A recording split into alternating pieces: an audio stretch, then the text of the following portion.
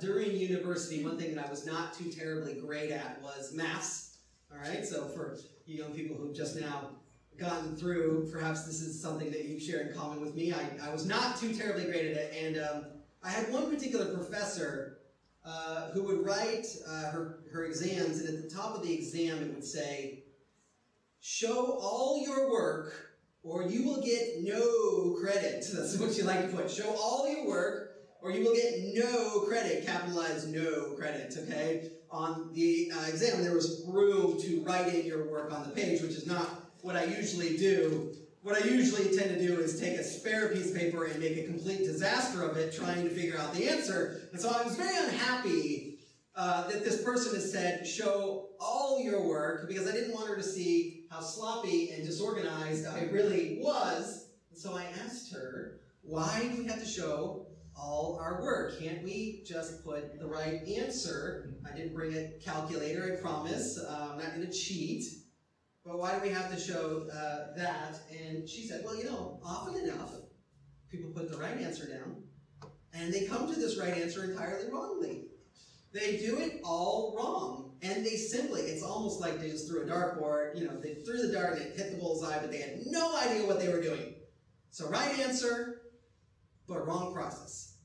Right answer, but totally wrong process. And I get the feeling that maybe somebody just looked over and saw the answer and somehow scribbled that in, right? They might have cheated or something. We can have the right answer, but totally have the wrong process getting there. And so in a way, it's kind of the wrong answer. She actually said, well, I'll give you tons of credit if you go the right direction and don't get the right answer. If I can see that you had the right process, well, then I'm going to give you points back. But if you got the right answer, but you did the wrong process, you will get no points. I think we understand this. You know, the holiday club is coming up, and I hope that you've signed up for it. If you have spare time, if you don't, fine, great. But if you have spare time, the holiday club is up, and what happens during the holiday club inevitably is that we'll ask some sort of question like, who loves us and has died for our sins? And then all the children will unanimously say, Jesus! Now, the next thing to do is, without changing your facial expressions from what they were before, you say, and who is our adversary who stands against us? And there will be at least 3 or 4 kids that go, Jesus! Because that's the right answer. It's the normal answer, but it's wrong, right? We don't really understand. Now this morning, as we look at the triumphal entry, it's called the triumphal entry, at the end of which Jesus weeps, so maybe it wasn't as triumphant as we thought it might be. But what we see is we see people with the right answer. Jesus is king. Jesus is Messiah. Jesus rules. But the wrong process. They don't really understand what he's come for, what his kingdom is about, and if they did understand, they would be reluctant to sign on to that. And we're invited to really think about who Jesus really is as a king, as a Messiah, as Christians. That's a question we have to answer for ourselves. So if you're not there already, we're on page 1015 of the little green Bibles that you've been handed when you came in. And we're going to start in verse 1 and read. And the first thing I want to show is, let's begin by singing who Jesus really is. And then he tells you who he is, and he is Lord. That's the terminology that he wishes to go by. He is Lord. So let's read starting in verse 1. They approached Jerusalem, came to Bethany, and at the Mount of Olives, Jesus sent 2 of his disciples, saying to them, go out to the village ahead of you, and just as you enter it, you will find a colt tied there, which no one has ever ridden. Untie it and bring it here. If anyone asks you, why are you doing this? Say, the Lord needs it. And we'll send it back here shortly. They went and found the colt outside the street, tied at the doorway. As they untied it, some people standing there asked, what are you doing, untying the colt? They answered as Jesus had told them to, and the people let them go. So a bit of context, it was about 3 weeks ago that we began talking about Jesus' final week alive. He knows that he's about to go and he's about to die. At Jerusalem, he's told everyone this. There was his inner circle, that is. He's told all the disciples, I'm going up to Jerusalem, I'm going to die. And you would think he would not go. And he's determined to go. And now he's about a half mile from the city wall. And we have this strange tale about going and getting a donkey. Okay, it's kind of lost on our modern ears. So let's talk about what this is. This is a coronation. Jesus' disciples, as it were, are going to the royal mews. They're grabbing the Bentley. They're rolling down the windows. They're putting the big loud speaker. And as they drive down, hail the King, King Jesus, as they're going into Jerusalem. It's as clear as day that this is what is going on. This is a king. It's audacious. It's confrontational to the Pharisees who believe they're the leaders of Jerusalem. That's what they secretly believe. The Pharisees and Sadducees. We rule this city. And here is this man. Up he comes through the city. Hail to the chief.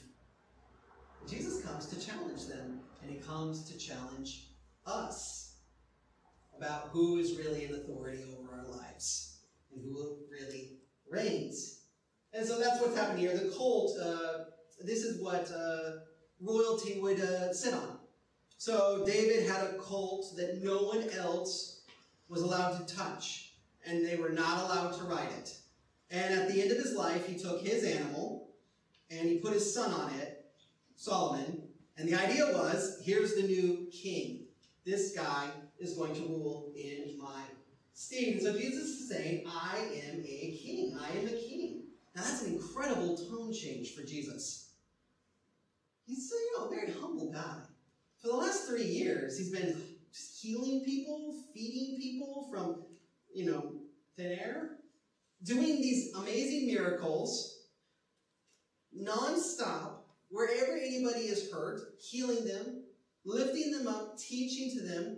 Everything has been about loving and caring for other people. And then when people say you're a king, Jesus says, I gotta go. He takes off and doesn't let them crown him. Which they did say, you're a king. I gotta run. You're really popular in this city, they say. Let's go to another city, Jesus responds. He's been trying to keep that message down. And now, he's changed his tone. Why? Because Jesus wants to be a king on his own terms.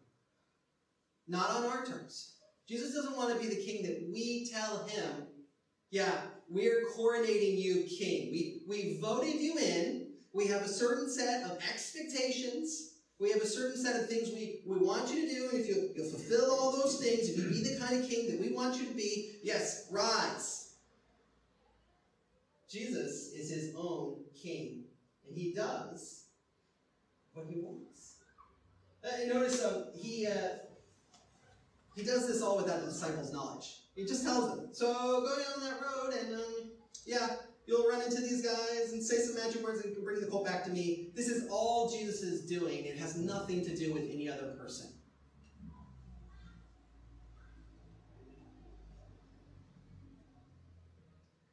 Sometimes we say to God in our hearts, or perhaps we vocalize this to somebody else, my life hasn't gone the way I want it to go. I wouldn't run this the way you've run this, God. God, this is an interesting story you've decided to tell. Now, I don't want to belittle that, but in some ways, God's response is, yeah, well, you're not in charge. I rule this place. I made you. I determined what I do with your life. And my plans are good, but he reigns. He's our king. Jesus wants to be accepted on his own terms. Now, about this whole colt, how did Jesus know that this animal was going to be used? Well, there's two kind of ideas on this. The first is that Jesus has this divine knowledge that there's a colt somewhere, and that they can just go and find this colt, and if they say these words, that the disciples will be able to take the colt back. He's never met this person. And so that talks about maybe his providence. and just knowing all things, that he controls everything so carefully and so clearly. But another idea would be that in advance, he's arranged with somebody to use this animal, and the magic words to let the animal go are these words: the Lord needs it. The Lord needs it. Okay, so what's the password? The Lord needs it. Okay, let him go. Either way, that's the password. The password is the Lord needs it. Now, let's say that I want a cup of coffee in the morning, okay? And I say to someone here as I'm doing my thing, could you get me a cup of coffee because the Lord needs it? What do you guys think? You think this guy's got no chance of being the future pastor of our church. He is so full of himself, he just made himself out to be God. Right? At least you'd say, give me some qualification about what that just meant there when you said that. That's a little, and that's Jesus' statement actually. He's pointing, for the only time in Scripture that he really does, directly, and saying, I am a Lord. The Lord. The Lord. Now, the early church spoke of Jesus as the Lord, and they meant the Lord as in God above, God Almighty, and they meant the Lord as in entirely in control, ruling everything. Everything is under his feet. Everything is in subjection to him. Jesus isn't saying, I'm going to be king of Jerusalem. He's not saying I'm going to be king of Israel. He's saying, I am king of everything. I am king of it all. I rule the animals, and I rule creation, and I rule eternity past, and I rule eternity present, and I am entirely in authority. And so you're not being invited to be kingmakers. You're being invited to see that I already am a king. That I really, truly rule. He's over all. Now, what's the implications of Jesus' kingdom then? Well, in this kingdom, what does it all revolve around? Does it all revolve around us? No, it all revolves around Jesus. It's all about him. I think outsiders get this, They understand that if they're to believe in Jesus, that somehow means that they're no longer the king of their own castle or the queen of their own castle. They've got a new king, and that they are now going to do what he wants rather than what they want. They become servants. It's exactly what the Bible says of us. But we become servants of God. If the queen shows up to your house and wants you to do something, you do it. Not even because she has real authority, because she does it. She's the queen, so you do it. How much more Jesus, the King of all things? It's actually the case that we're supposed to obey this king, that he's ruling, and he asks us to do things, and we listen to him, and we obey, and we have changed lives, and the pattern of our life is majorly turned because of following Jesus. It goes in a different direction than it was going. Let's say that we did this and this and this, and we want to live this way and that way, and then along comes Jesus, and off we go in a totally different direction because now we're servants of the king. He really rules. Now, some Christians are surprised by this. They think of Jesus and they think he's so loving and so merciful and so kind and so welcoming. And he is all those things. How can I see him as like this really in charge monarch? Turn with me really quickly to John chapter 15. Let's see this from Jesus' own mouth, what he says here.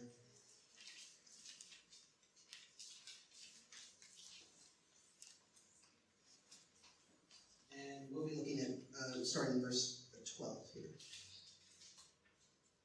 Page 1083. My command is this: love each other as I have loved you. Greater love has no one than this, to lay down one's life for their friends.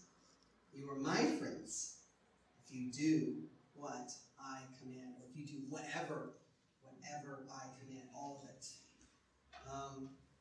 And so yes, we have this beautiful statement by Jesus. I want you guys to love each other because I have loved you. And by the way, I'm going to love you supremely. I'm going to love you supremely by dying for you, my friends. And that would be a wonderful place to leave it. Oh, thank you, Jesus. But he continues. You can reciprocate my friendship by doing what I ask.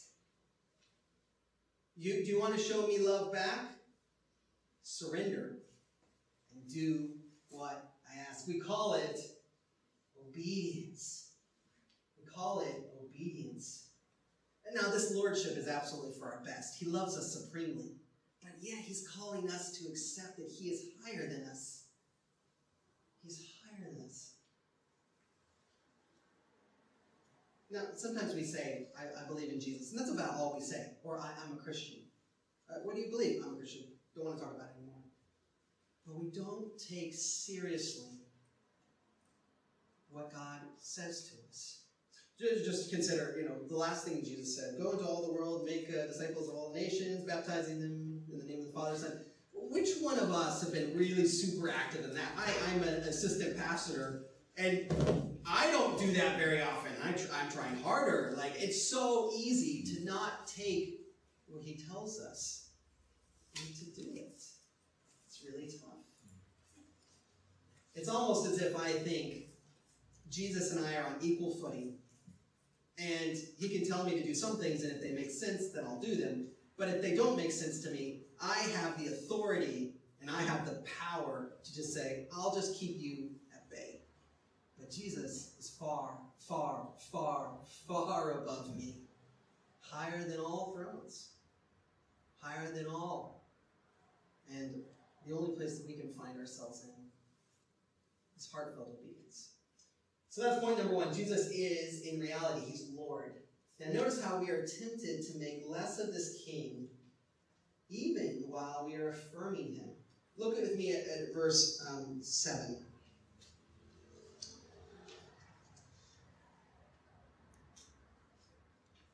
When they brought the colt to Jesus and threw their cloaks over it, he sat on it.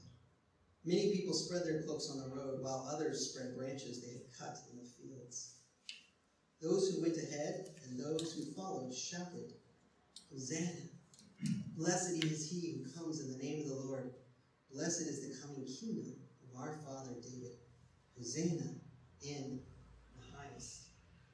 So this is the royal red carpet, as it were. This is what you did when you wanted to make a big scene in the ancient world for a dignitary, for a king.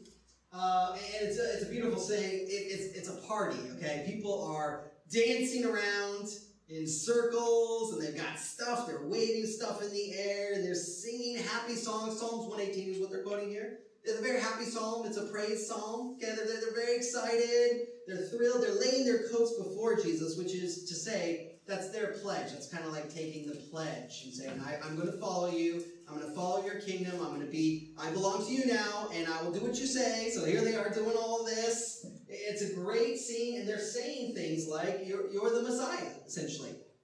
The kingdom is coming in you. You're going to reign. You're David's great-grandson, right? Great-great-great-grandson. Just like the blind man said just previously. Remember that story? The blind man says, Son of David. He realizes you're the Messiah. Now everyone is saying, you're the Messiah. It's so brilliant, and they're not wrong. They're not wrong. Jesus really is Messiah. He really is the King of Israel. In fact, the New Testament ends on Jesus returns to Jerusalem. There's a huge party. He becomes the eternal king forever and ever. Just like here, except for maybe on a much more massive scale and maybe a little bit different. I mean, everything looks so good here, but we have to ask the question, what in the world happens? Because in a week's time, nobody is following this king or his kingdom anymore. They're all of them are celebrating. All of them are in. They're all saying, I pledge allegiance to this man. And then, nothing. It's all gone. What went wrong? It's because they just want an earthly king. They just want a king that they can get that king to do what they want. And what they want is to kick the Romans out of the country and to vindicate them. That's what they wanted for years and years and years. We want vindication. We want you to we're expecting you to be crowned momentarily, and then to have a little army, and then to go and to beat up the Romans and get them out of the country, and then you'll say, those Romans are bad, and you guys are good, and you've done the right thing, and I'm here to celebrate that, and it's just one glorious celebration on earth. But Jesus is a heavenly king. Now look at this. They say, Hosanna, which is in Aramaic, save me, sir. Save me, Lord. Save me, sir. Okay? And, Jesus is one who saves. He just says to the blind man, your faith has saved you.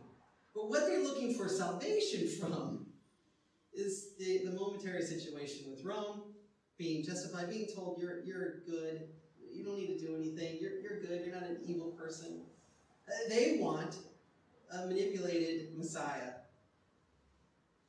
And Jesus isn't going to have it. And here's a weird thing, right? It's much too painful what actually Jesus wants to do. Jesus does want to save his people, but he wants to save his people from his sins. And, even if you were to tell them that, how would we feel about that? It's distasteful to think that someone has to die for my sins, that God in heaven has to help me with my mistakes. It's not very glamorous.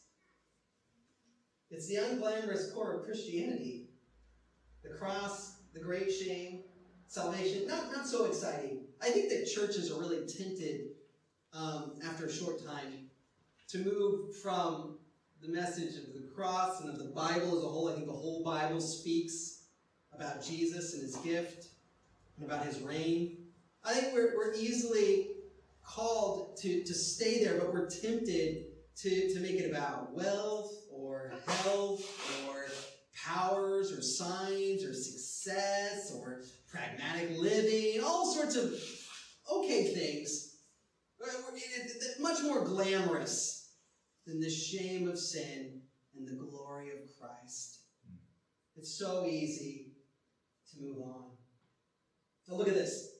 How ironic is this? God is doing his will anyway through their less than accurate rendering of who they think Jesus is. So they say, Hosanna, Hosanna in the highest. And that word Hosanna, as we saw, right? Save us, sir, or save us, Lord. Does anybody know what Jesus' name is? The Lord saves is Jesus' name. So as he's going up into Jerusalem for the final week of his life, God is sending a message, a broken message through broken people, and the message is, Jesus, be who I made you to be. Go and save these people. They don't even know what they need saving from. Save them, and I'll put it in their mouths. And so God, we can even not get what God's kingdom is about, and it still progresses. It progresses through us, even while we're less than sure about who he is and what he's doing. And this is interesting. I remember this one particular student when I was in a youth pastor, and this person said, I had thought about committing suicide. Okay, I was thinking about committing suicide after the fact, well after the fact. But something you said, Tim, made me decide instead of doing that I was going to trust in Jesus. And then she told me what it was that I had said to her. And what I had said, I remember distinctly when it came out of my mouth, that I thought to myself, why did I say that? What a stupid thing to say in my head. I thought, there I go again, ruining the world, saying dumb things, and it ends up being the one thing that saves her life and leads her to the Lord. And God works through all this. We can't resist what God's kingdom is doing. It's going to progress whether we want it to or not. And even if we say, I don't want it to progress, we become part of the way that it does progress anyway. Because he's Lord. Now look at how this thing ends in verse 11 and 12. It's crazy. Jesus entered Jerusalem and went into the temple courts. He looked around at everything. But since it was already late, he went out to Bethany with the 12. Talk about an anticlimax. They're bringing him through the city to a place where you would expect what would happen is that he would have a crown put on his head. And he would be declared the next mighty king and then he would form a small army and go and do the bidding of all the Jerusalemites, right? This is what we expect. He's going to go into the temple. They're going to give him authority. They're going to bless what he's doing. They're going to say, yes, you are a king. And then he's going to go out and conquer. And he goes in and he's like, Okay, guys, it's getting late. Let's go. They go back.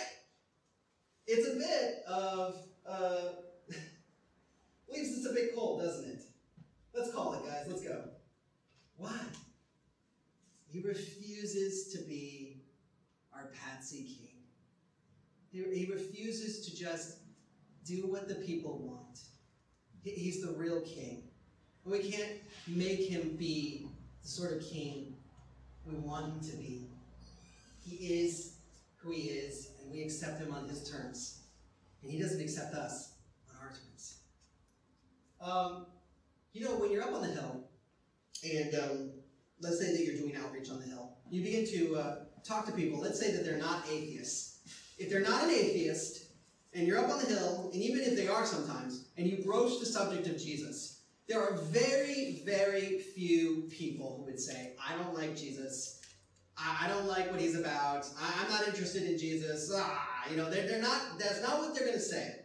What they will say is, here's my thinking. Here's how I see the world. And look, I picked this one little thing that Jesus did, and I can fit it into my worldview. And I say, I got Jesus to go along with what I'm doing. And this is our temptation, isn't it? Let's just squeeze Jesus in where we can in our own system of thinking. Or better yet, let's just make God in our own image, and then we'll never have to change. And that's the danger. That's the danger. Jesus says, I'm either your king or I'm not. You get to choose. But let's not have it half. Let's not have it half. Important verse. It's at the end of the Beatitudes. Why do you call me Lord, Lord, but you don't do anything? You don't do what I ask. You don't do what I ask. It's all for talk. There's no half credit. You really need to go in on this and accept me. And then obey me. Now look at this. What is Jesus actually doing? He's in the temple. He's looking around. He goes home. But the reason he's looking around is because the next day, he's going to pronounce judgment on this place. He's going to come back, and he's going to say, well, I mean, you think about it. Think about the Pharisees, okay? The Pharisees and Sadducees, they've created basically another religion. It's very loosely based on the Old Testament, but not really. It has all these new things that they came up with and new ideas, and Jesus has been interacting with this a bit. And Jesus isn't going to come to them and say, I see what you've done here, and there's some good here, and there's some other things, and then over here, there's one or two things that are minor points of clarification, but I'm sure we can work with this. I'm sure I can go in and be really okay with what you've done, and let's join forces. But Jesus says, this is my house. I rule this place. You don't want to change. Get out of my house. That's what he'll say tomorrow, okay? He throws down the gauntlet. Remember how we started earlier on, we read this passage. It says in Malachi chapter 3, the Lord will come to his temple, even the messenger of the covenant, whom you desire. He's coming. Who can endure the day of his coming? He will sit as a refiner and a purifier. And what that word refiner and purifier means is that God takes a hunk of rock and he puts fire over it, and it gets so hot that it melts. And when it does, all the bad stuff rises to the top, and he just chucks all the bad stuff up. It's this incredibly intense picture. God says, my Messiah does that for us. He's Lord. He rules. He's come to refine. And we come to him, and if we come to him on this weird basis of God, I can fit you into what I have here. God says, no, I'm going to melt you. Have you thought about that idea? When we come to the Lord, and there we are melted before his presence, reduced before our King, brought down and refined, and God removes things from us that are garbage. It's not exactly an easy process. Fall upon this stone and be broken. Whoever the rock falls on, right, is shattered to bits. This is our Lord.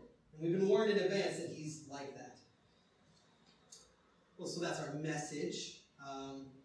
Jesus is truly Lord, but is he well and truly your Lord? Jesus is truly Lord. We see that he's truly Lord. He's the Lord of all creation. But is he your Lord? And when I say your Lord, what I mean is not, do you say amen at the appropriate time?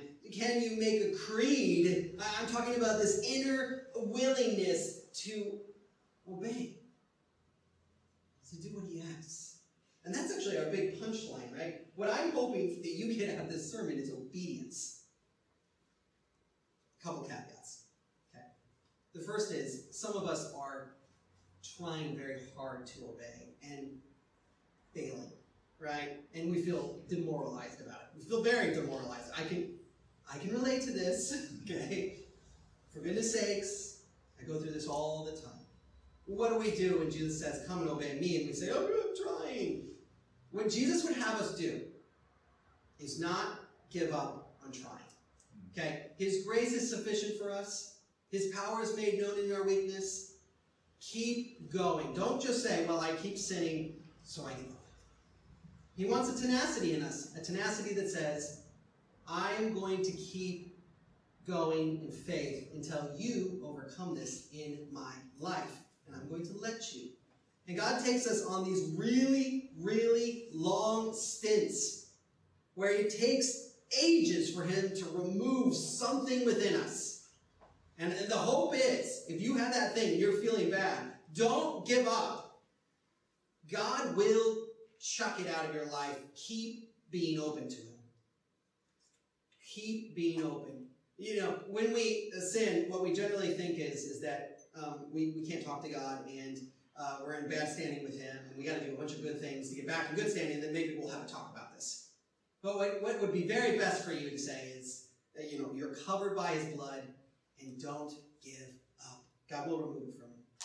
God will remove it from you, I promise you. What is going on in your heart, in your life, and that old stubborn sin, if it is an issue for you, if you realize that you need to give this to God, he will conquer it. Keep going. And then secondly, there's this idea of not chucking our brains at the door, right, of Christianity. You know, you could say that my sermon tells you to stop thinking about what God tells you to do, just do it. Don't think about it, just do it, just do it. That's not what I'm saying. What I am saying is, taste and see that the Lord is good. So you may need to realize that what God has told you, though it doesn't look like it's good to you, there's a whole host of things that we think, is that really good? Is it really good that you tell me to do this or to do that, to not get smashed on an alcohol, to not have inappropriate relationships before marriage, to not do these things? Is it really good? I don't think so, God. That doesn't make sense, and it's a whole lot more fun to say yes to those things now. And God says, come, taste, and see. You'll see that this is right if you will submit to me. But if you never submit to me, you'll never know that it's right. Ever. There are so many people who say, I just don't like what God is saying. Well, who does? It's hard. Taste and see if it doesn't bloom and blossom in your life. The Lord is good. So now I want to take a moment to pray. It's a good time to pray and to surrender and to say, God, teach me obedience. Perhaps you've never even prayed those words to him. Teach me obedience. Teach me to say yes to you. Cleanse me of all my sins. Establish my heart in truth. I want to live for you. I'm not giving up on your call on my life. Make it true in me. Let's pray.